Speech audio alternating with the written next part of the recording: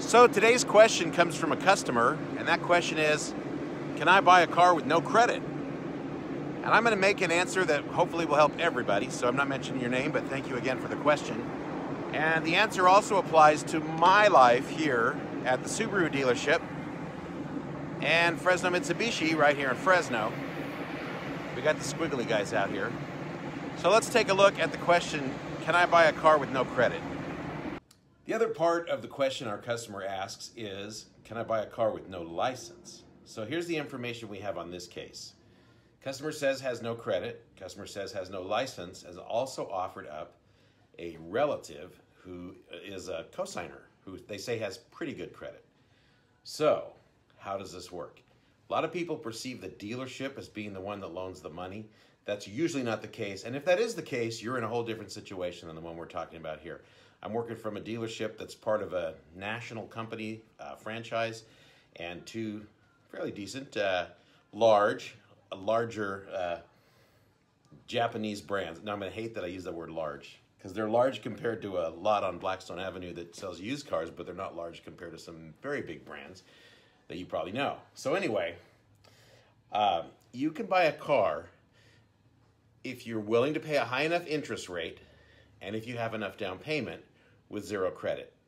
Sometimes people perceive a cosigner as being somebody who's secondary on the note, but as far as I know, and as far as every loan I've ever seen here in California, it's 50-50. It's not like one person is less responsible than the other one. So if you are a cosigner, it's pretty much your loan.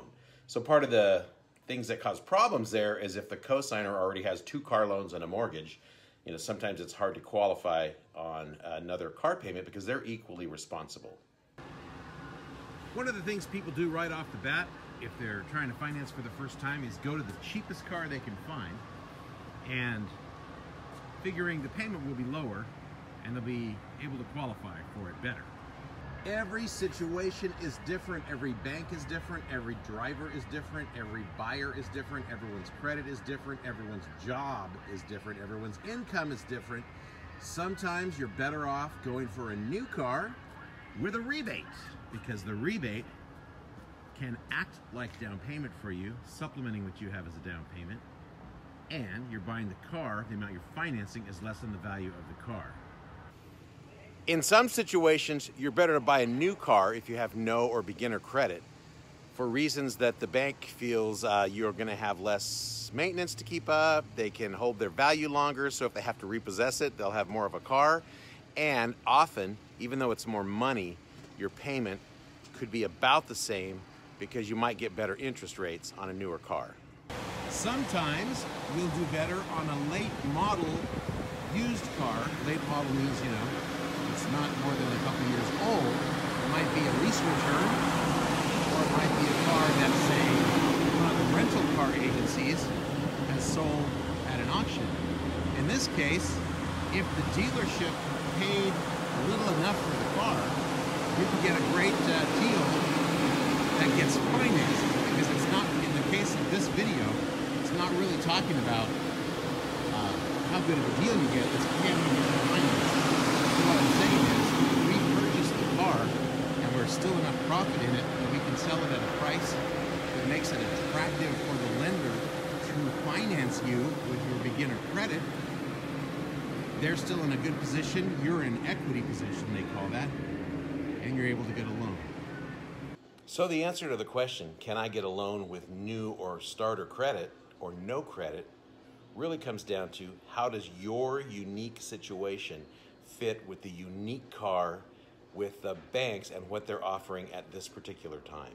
So when I ask you for a credit application, it's not because I'm in a big hurry to run your credit, and it's not because I want to lock you into something, and I'm going to let you know that multiple inquiries is not good, but if you search on Experian.com, multiple inquiries, you'll understand why they don't ding your score more than once, as long as you do it in a shorter period of time, because they know you're shopping for rate, or in your case, maybe just getting a loan. What you don't want to do is go to a dealership that shoots you out to 20 banks with one mouse click. And what we're going to do here where I work is we're going to see what works for you before we submit it to the right bank, and we're going to make sure what works for you will work for one of our lenders. So it all really starts with a credit application, because just because you have a lower price car doesn't mean you're going to get approved or have a lower price payment. Oftentimes, there's not even enough money for the bank to make on, say, a $6,000 car loan. They won't even do it because they're not going to make any money. And that's what they're in business for. So with your credit application, we'll be able to make something work for you specifically based on your situation and what's going on in the market today. So it really didn't start off to be a pitch for why we need a credit application from you. It's just the smartest, fastest way to get an answer to the question. And we'll be working with real numbers and not things that we're all guessing at. So thanks again. Don't forget to subscribe to my YouTube page if you watch this whole video. I love you. And you can always reach out to me by clicking Ask Ed at edscarpage.com. Thank you.